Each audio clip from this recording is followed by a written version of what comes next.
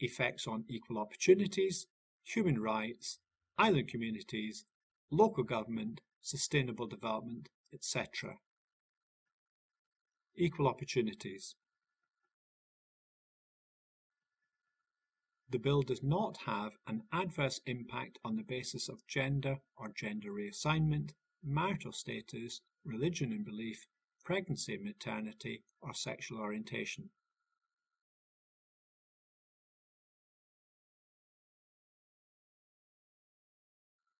Disability is a protected characteristic under the Equality Act 2010.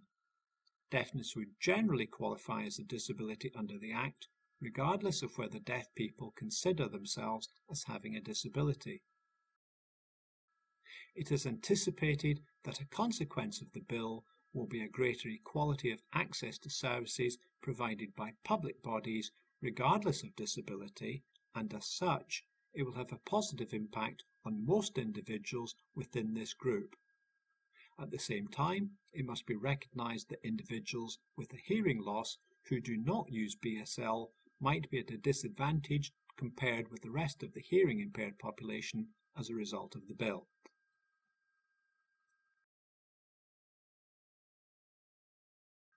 With regard to age, a greater proportion of older people suffer from hearing loss. Although only a proportion of those affected will adopt BSL, the bill will have a positive impact for those who do in their engagement with public bodies.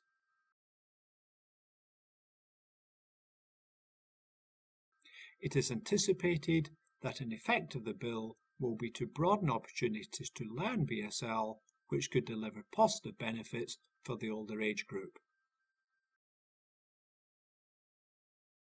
Service users with a range of ethnic or racial backgrounds may encounter some difficulties accessing services in their first language. The provisions in this bill do not prevent public bodies from developing policies relating to other minority languages.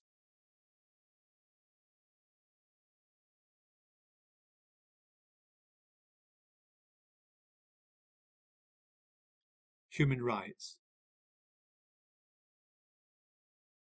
The bill does not give rise to any issues under the European Convention on Human Rights. It is designed to enhance the rights of all those who use BSL. The Scottish Human Rights Commission, the Commission, promotes and protects the human rights guaranteed by the European Convention on Human Rights, which form part of the law of Scotland through the Human Rights Act 1998 and the Scotland Act 1998. The Commission also promotes and protects other human rights which have been granted by international conventions ratified by the UK.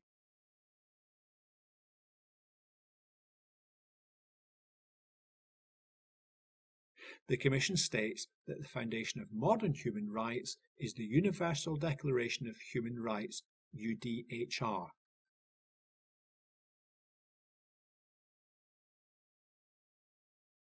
The core values of the UDHR are human dignity, fairness, equality, and non-discrimination.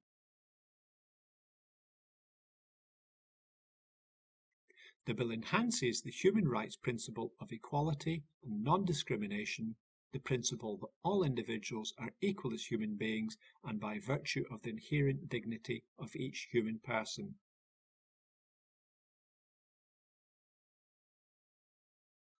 It seeks to do so by enabling users of BSL to enjoy the same level of service as those who use other languages.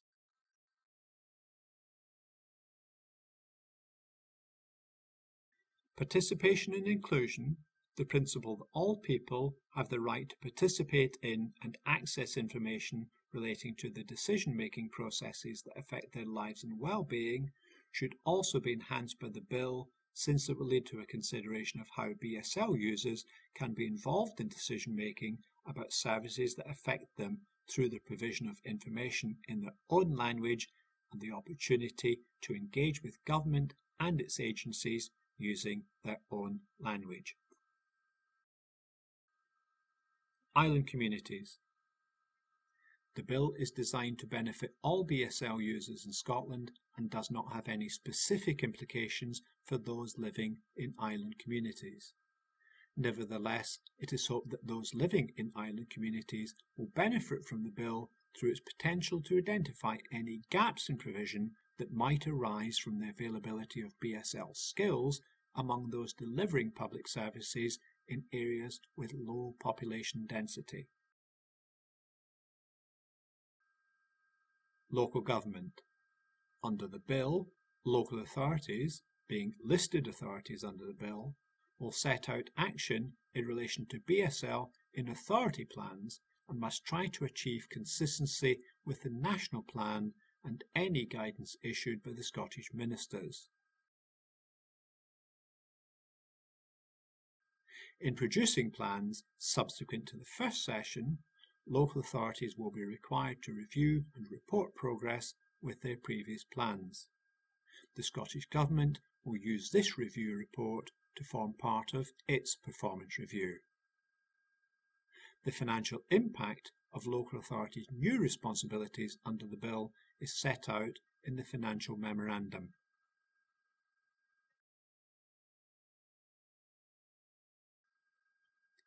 Sustainable development.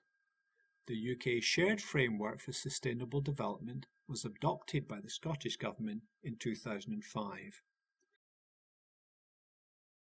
Commitment to the framework was reaffirmed in the recent draft Scottish planning policy.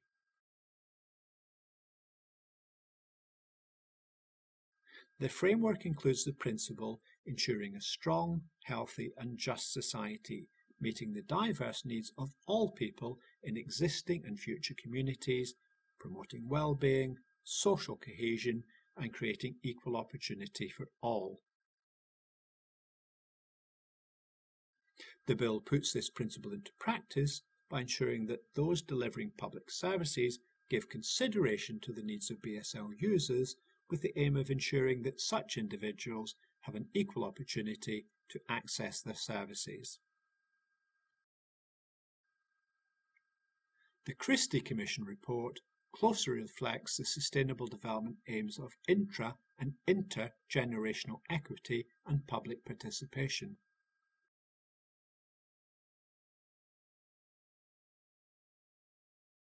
The bill seeks to help meet the needs of members of the deaf community not only to access services more easily, thereby reducing inequalities, but also to prevent the exclusion of deaf people at a time when the public sector is seeking to implement the Commission's recommendation that people and communities be allowed to participate in the design and delivery of these services.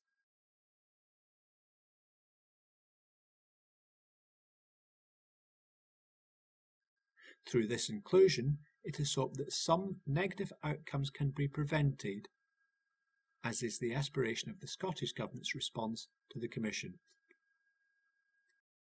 It is envisaged that the bill will help to increase the awareness and acceptance of BSL and deaf culture, thereby increasing social capital and improving the well-being and social cohesion not only of deaf people, but of wider society also.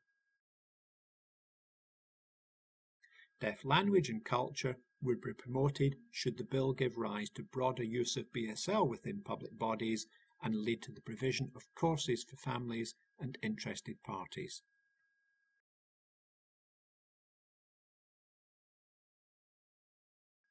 Greater awareness and use of BSL in schools would help to promote the social cohesion and equality of opportunity by ensuring that all children, regardless of whether they have any hearing loss, are exposed to the language.